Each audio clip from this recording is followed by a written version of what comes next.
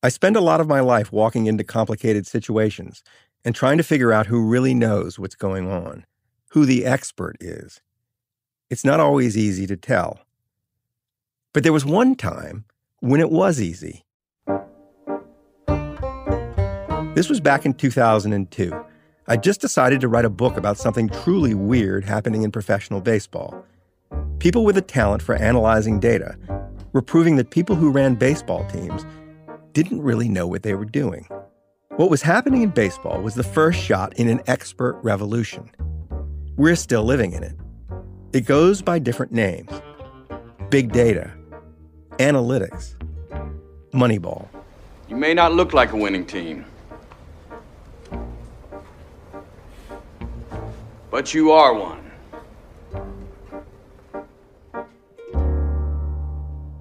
Back in 2002, it was instantly clear who the expert was. His name was Bill James. He lived in Lawrence, Kansas. And so to Lawrence, Kansas, I flew. And I remember two things about that encounter. The first was his manner, how unlike a revolutionary he seemed. He was big, with a beard like a bear, but a slow-moving one that only ate plants. He was slow and deliberate and unassuming. He had every reason to see himself as the world's greatest expert in baseball. But that's not how he saw himself. The other thing I remember was the picture on the wall by his desk, a picture of a baseball diamond. He pointed to it and said, "That's a field of ignorance." Bill James could have basked in what he knew about baseball, but he made a point to remind himself of what he didn't know.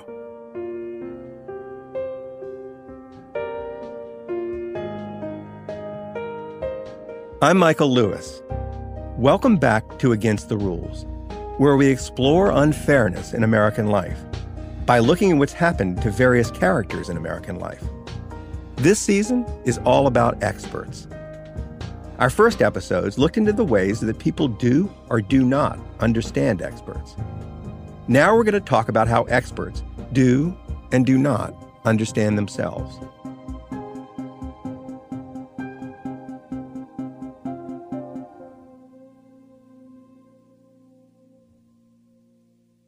Our entire society is like baseball was when I wandered in to write a book about it. We have this talent for generating new knowledge, which we then proceed to ignore. This was Bill James's experience for much of his life. How and why did you get interested in the game of baseball? I suppose I got interested in baseball in the same way that many other people do. The 1961 season was a fascinating season, and I was 11 years old and discovered baseball cards that spring and just got instantly hooked on them and never quite grew out of it. Did you ever play? Yes, but not well enough to talk about. I'm a very bad athlete. I'm not highly competitive. So it was always, your interest in baseball was always from the point of view of a fan. Yes. The score at the end of 5 innings, Yankees 2. He wasn't like most kids. He didn't dream of playing baseball, of having the experience. And he didn't grow out of his childhood obsession. He grew into it. If I'd have grabbed you and said, "Bill, please explain to me, why you're interested in this to the extent you are," what would you have said?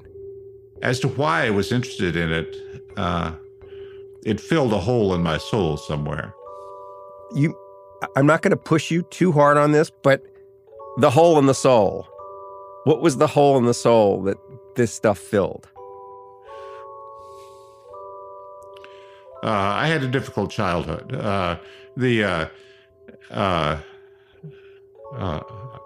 My father was a small-town school janitor. I had no mother. And it was very, very hard. Bill was the youngest of 6 children. Their mother died of cancer when Bill was 4 years old. Right after that, their father had a nasty accident that left him for a time paralyzed.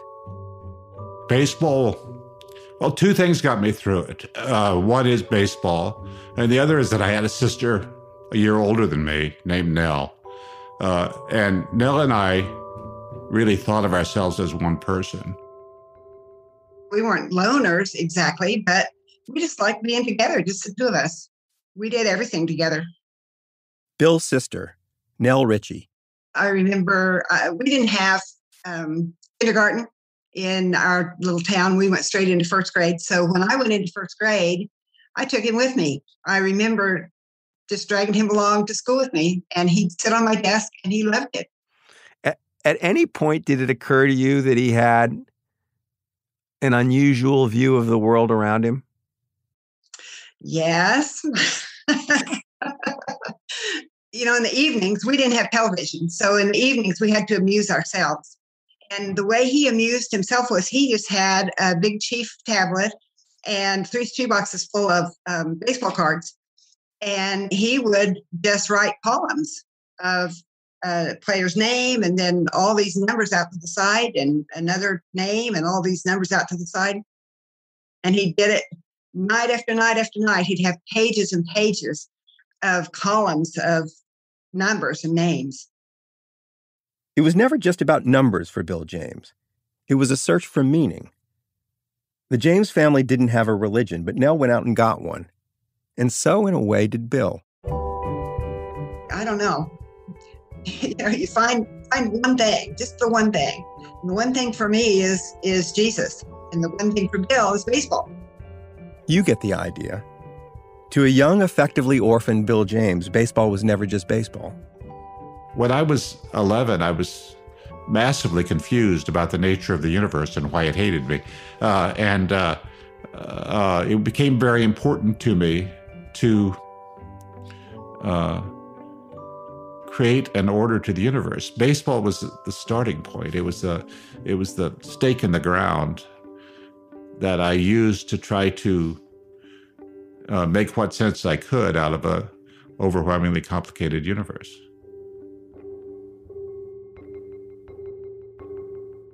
Why is it such a particularly good place to do the kind of thinking you did? Baseball is very, very orderly. In baseball, the players take turns. They stop at marked off points, point 1 or point 2 or point 3, or they come home. There are a number of outs. It's an extremely orderly universe. Aiming the ball and just pushing it toward the plate with that bad arm. Throw to first, not in time. Johnny Lewis diving back. Life could feel senseless, but baseball could be fully understood.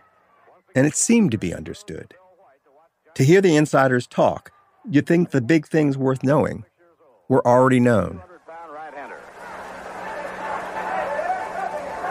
Year before last, the 1963 season, Washburn won 5 in a row at the start of the year. And that's when he suffered the At what point in your life do you first recall having thoughts about the game that might be different from the thoughts that are coming out of the mouths of announcers and sports writers and the kind of people who talk publicly about the game? In 1966, there was an article in the Sporting News saying that the Dodgers were thinking about whether they could keep Wes Parker in the lineup. I don't know who Wes Parker is either, but that's okay. Wes Parker isn't the point here. The point is the young Bill James and the way he mulled over what everyone else was saying. Wes Parker was a very fine defensive first baseman, but he didn't hit. And they were thinking about whether they could afford to keep him in the lineup, although they said he probably saves the Dodgers a hit per game with his glove. It struck him that the value of taking a hit away from the other team was the same as getting a hit for your team. If Wes Parker in every game took a hit away from the other team, then Wes Parker was in effect a .470 hitter. That would make him the best hitter who ever lived. And if Wes Parker was the best hitter who ever lived, you'd better keep him in the lineup, no matter how bad he was at everything else. I wrote a 12 to 15-page letter and sent it to the Sporting News, which you can imagine what their reaction to that was. Anyway, let us say they did not publish it. So by 1966, I was quite certainly having chains of thought about the game that were different than what I was being told. You were already thinking this is worth arguing about. Yes. Bill was only 16 at the time. His sister Nell soon left home and got married. Bill went to college, at the University of Kansas. He took classes in economics, but only because he saw that he could apply economics to baseball. From a distance, his life seemed almost normal. Only his sister was close enough to see that it wasn't. If I'd asked you, as he gets a bit older, like, what do you think is going to happen to your brother when he grows up? What do you think you might have said? What's he going to be? He went to college, he got his degrees, and then he didn't do anything with them. And I remember that, I was grown, obviously, by then, and I was just puzzled. What in the heck? Because he spent all that time and energy and money getting these degrees, and he's working as a night watchman in a pork and bean factory. What in the heck is going on? Bill James guarded pork and beans, and not just any pork and beans, Stokely Van Camp's pork and beans. They've been a part of the family for over a century. I used to eat those beans when I was a little kid, so it's possible Bill James was guarding my beans. One of America's great simple pleasures. Anyway, guarding these beans gave him time and space to do what he really wanted to do, think even more about baseball. I was not a self-confident person. I was not a polite person, to be blunt. And I was not the kind of person who could put on a suit and go do a job interview and get a good job. I just wasn't made that way. One of the things that kind of was just there in our lives was that you just accept people the way they are. And that was the way he was. So long as they don't get in any trouble and they don't borrow money from you, and just leave them alone. And so we just kind of left him alone. The pork and beans must have guarded themselves, because inside Stokely Van Camp's factory, Bill James got busy, cutting and pasting baseball statistics gleaned from newspapers, doing what computers and spreadsheets in the cloud would one day make far easier, but doing it, of course, without those tools. Searching for patterns in the numbers, digging for a better understanding of his small, orderly universe, so he could write a book. There was a community of people here who played this local product called ballpark baseball. But that community of people who were very much like me, that community of people was maybe 75 or 100 people, right? Well, if there are 75 or 100 people in Lawrence, Kansas who have that interest, how many are there in the country? It was a very Bill James thing to do. Look to data to measure his potential audience. Do the math. You come up with an answer that's around 2-3 million, something, I don't know. And I suppose, probably it isn't that large, but it's got to be large enough. He never imagined a real publisher would publish his book, because there was nothing like his book. And so he'd need to make a photocopy for each and every reader. He was 27 years old when he finished it. 1977 baseball abstract. Not even the 1977 baseball abstract, just 1977 baseball abstract. You open the first page of the 1977 abstract, which I have in my hands right now, and it's month by month batting statistics of all major leaguers who appeared in 100 or more games in 1976, and it goes on for 30 pages. It's just stats. Right, but in my mind, when I started writing the book, it was something much greater than that. But when I started writing, I had no idea how difficult it was to write a book. When you're thinking someone's going to pick up this book and be interested in it, what makes you think that the first 30 pages, the numbers in these first 30 pages are going to get it going? The fact that I was slow to find my voice and my confidence is critical to my having been successful, because I felt strongly that no one is going to listen to me.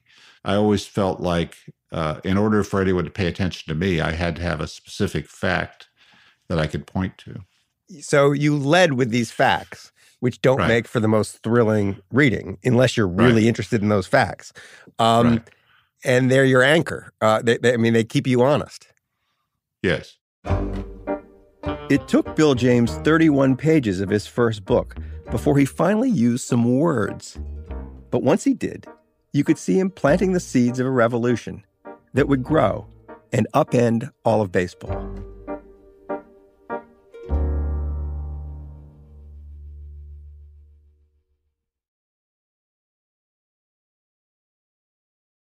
Bill James' baseball abstract was not just about baseball. He was talking about the way human beings valued other human beings. He thought the experts of baseball were using the wrong statistics to judge the players. Errors, for example. This statistic assigned to players who made obvious mistakes on defense. What is an error? That's Bill reading what he wrote.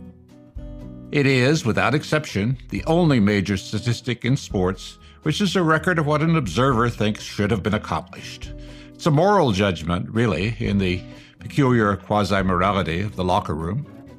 That judgment was made by the official scorekeeper, high up in some booth. That alone filled Bill James with righteous indignation. One has a play on a baseball field whenever one has the anticipation, the reflexes, and the speed to get where the play is. If one does not have the, in short, talent to get to the play, then one doesn't have a play and can't be charged with an error. The official scorer doesn't charge anybody with a lack of talent. You have to do something right to get an error. Even if the ball is hit right to you, then you were standing in the right place to begin with. There was a lot more of this sort of thing in Bill's first book, a lot of it seemingly obvious, yet original and startling. But to let people know of his book's existence, Bill could afford only a small ad in the sporting news. The ad even promised readers that they could have their money back if they didn't like it. I mean, my second edition of the book sold 300 copies. And I was like, wow, I sold 300 copies. I had very low expectations, and I was surprised that there were so many people who were interested in this. And at what point do you realize that, like, the key to thinking about baseball in a new and interesting way is going to involve a more sophisticated use of statistics than most sports writers and broadcasters and so on use them? What I realized was that a lot of what people said to be true about baseball was mathematically impossible. And by the way, this is still true today, that people in broadcasting baseball games will routinely make statements which are mathematically impossible. I always saw those, again, not by discipline or work, but just instinctively. Every year for the next 5 years, Bill wrote his baseball abstract and took orders for it. He and his wife, Susie, would photocopy it and mail it out. And his audience grew. A movement of like-minded souls gathered around him. He gave the movement a name, Sabermetrics. Saber was an acronym for the Society for American Baseball Research. Metrics was, well, metrics. Fans of Sabermetrics all had one thing in common. They were baseball outsiders. Baseball insiders, the players and managers, took zero interest in what Bill James had to say. On the other hand, baseball fans applied what they learned from Bill to build teams in their fantasy leagues, and they were killing it. Then one day, Bill James got a phone call from the agent of a major league player entering arbitration. Arbitration is a bizarre process in baseball. The player and the team appear before a panel of 3 judges to argue about his next year's salary. You get into an arbitration case, what's the arbitrator want to know? This side says this player's really good, and this side says he's not so good. This side says he's comparable to this set of players. But what are the facts here? The player, in this case a pitcher, needed an expert to help him counteract his team's argument that he was worse than he claimed. His one-loss record was 9-16, but his offensive support had been very poor. In other words, my pitcher only seems to suck because your team sucks.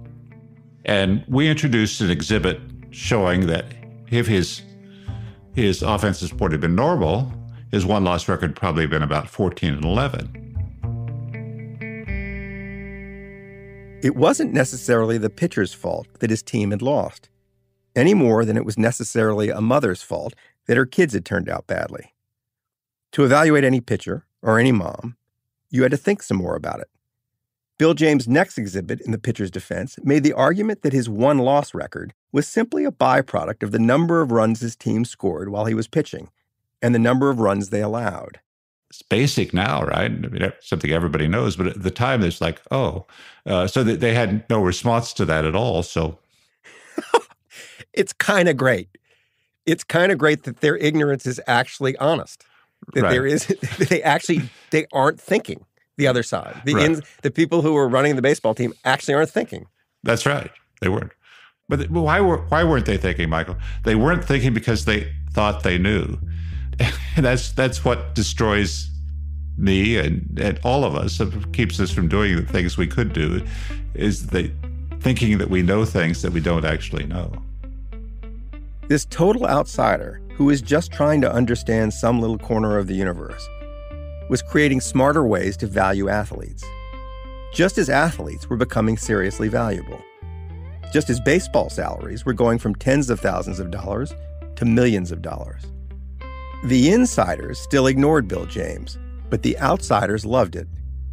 And in 1982, a real publisher offered him a book contract. Baseball is drowning in records, and people think about them and talk about them and write about them a great deal. Why doesn't anybody use them? I really don't know.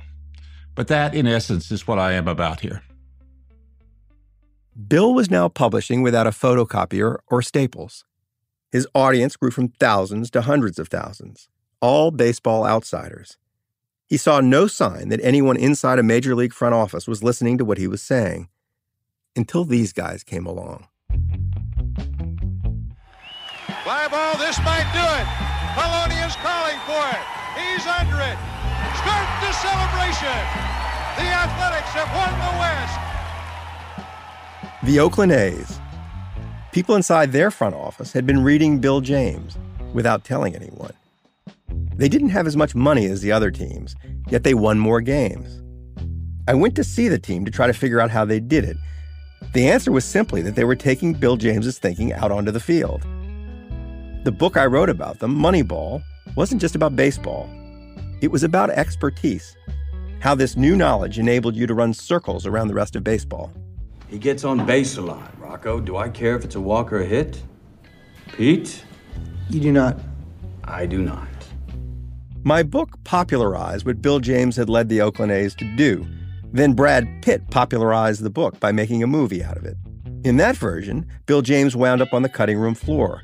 In the movie, he shows up in just a single photo and a few lines.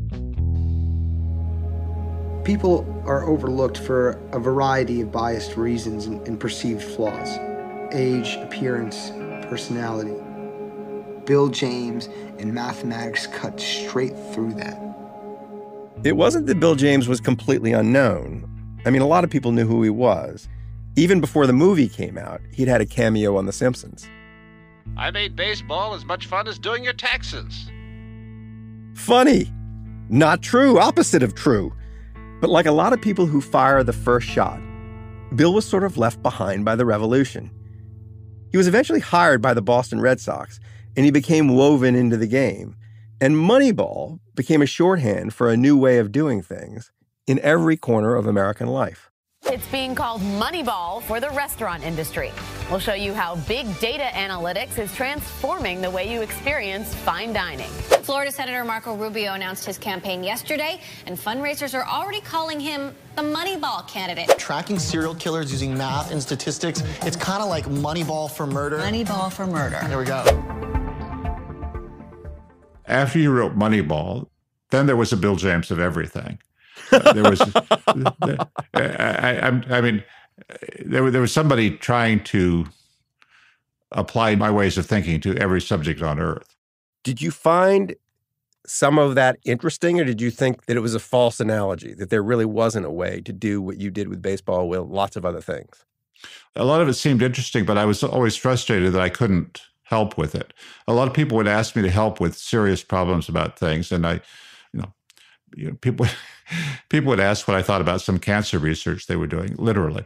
And it's very, my parents died of cancer. I wish I could help here, but I don't know what the hell you're talking about. People want you to be an all-purpose expert. Yes. They figure you cracked baseball, you can crack cancer. Well, right. But he hadn't even cracked baseball, at least to his way of thinking. Even an orderly universe eluded perfect understanding. For some reason, people couldn't accept that. Bill's growing band of followers wanted to believe that he'd settled more questions than he actually had.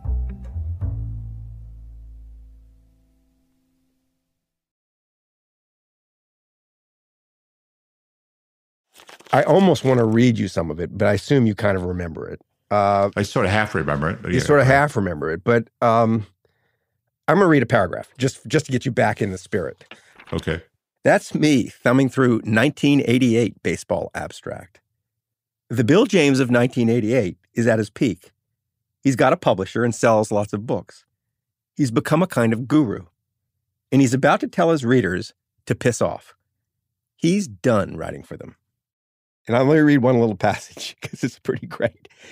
But whereas I used to write one Dear Jackass letter a year, I now write maybe 30. I hate to say it, and I hope you're not one of them, but I am encountering more and more of my own readers that I don't even like.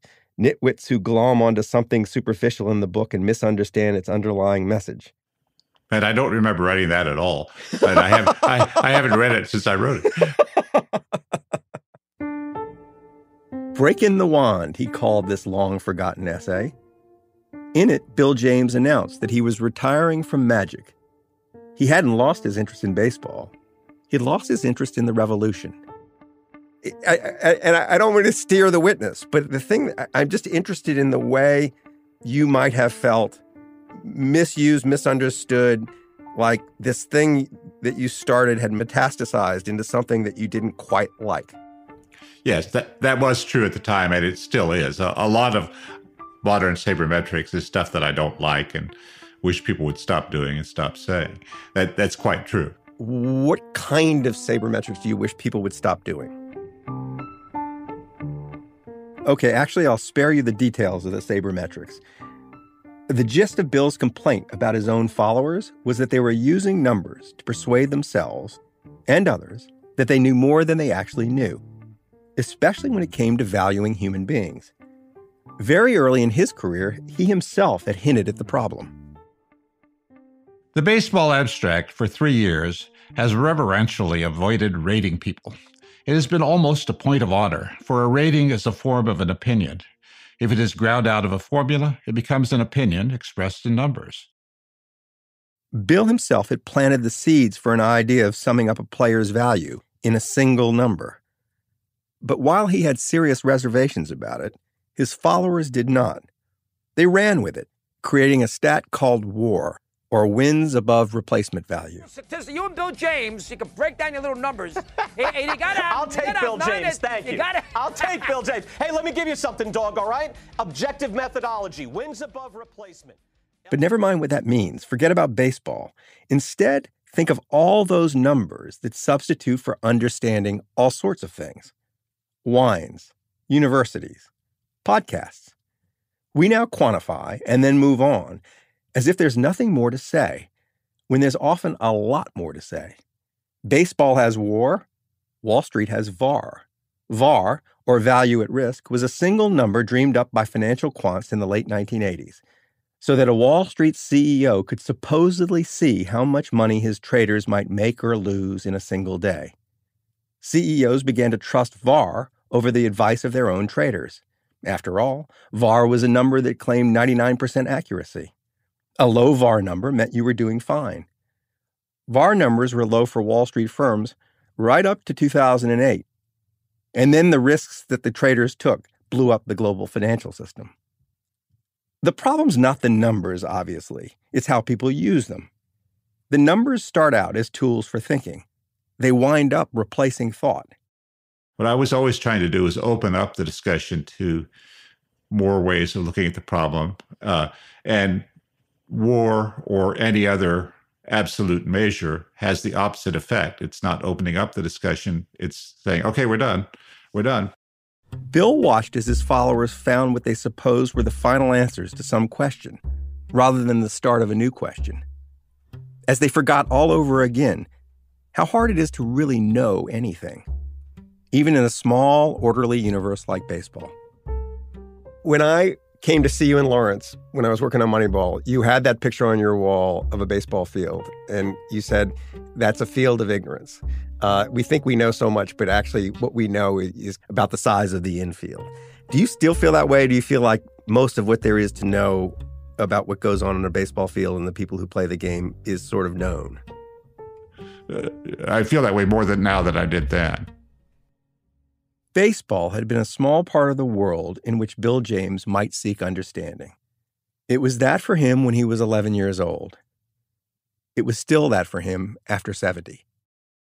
Every human being on Earth is trying to figure out how the world works all the time. And that the moment you're born, you're pitched into this search for understanding of the world. And that effort to understand the world dominates your life every day. It's more pervasive than the need for food, because once you eat, you don't care about that. It's more pervasive than the desire for sex. It's there all the time. You're always trying to figure out the world. But the world is vastly more complicated than the human mind, so you can never do it. So in that environment where everybody is trying all the time to figure out the world, but you can't do it, what happens? People latch on to explanations for things that seem to work.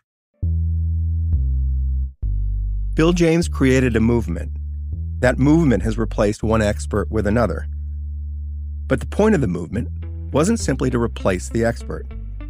The point was to change the spirit in which the expert operates, to unsettle their explanations. Whenever I'm asked what's going to happen, I always want to answer, although sometimes I now remember not to. I always want to answer, how can you possibly be stupid enough to ask that question? I don't know what's going to happen. It's just not the nature of the world. But it is the nature of people that most of them will answer the question even if they don't know the answer. Yes. A boy wanders into a small and seemingly orderly universe. A universe that can be understood. A universe in which no one's mother has to die. A universe in which the experts seem to know everything there is to know. The young man teaches us that much of what the experts think they know is wrong. That lesson is hard enough to absorb. But there was a bigger one behind it, one that we failed, thus far, to learn.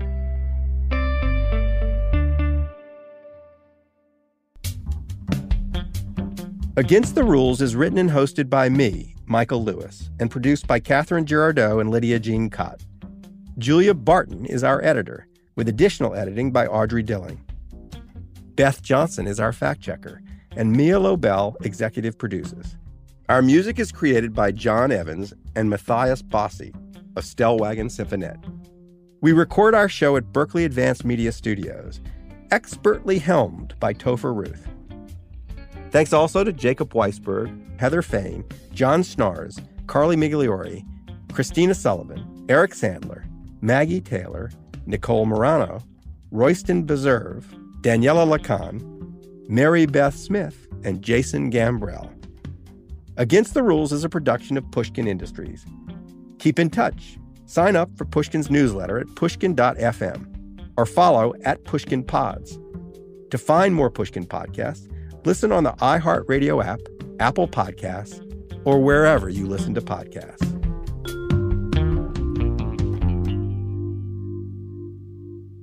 Don't you think, Michael? Don't you think that young people always vastly underestimate how easy it is to change the world? I think young people assume that the world is just what it is, and they don't actually realize how easy it is to change many things. It's almost the opposite of what most people would say, because young people seem to be the ones who are agitating to change the world. Right. But I think you might be right. I think so. What you're saying is you underestimated the effect on the world you might have. Very much, yes.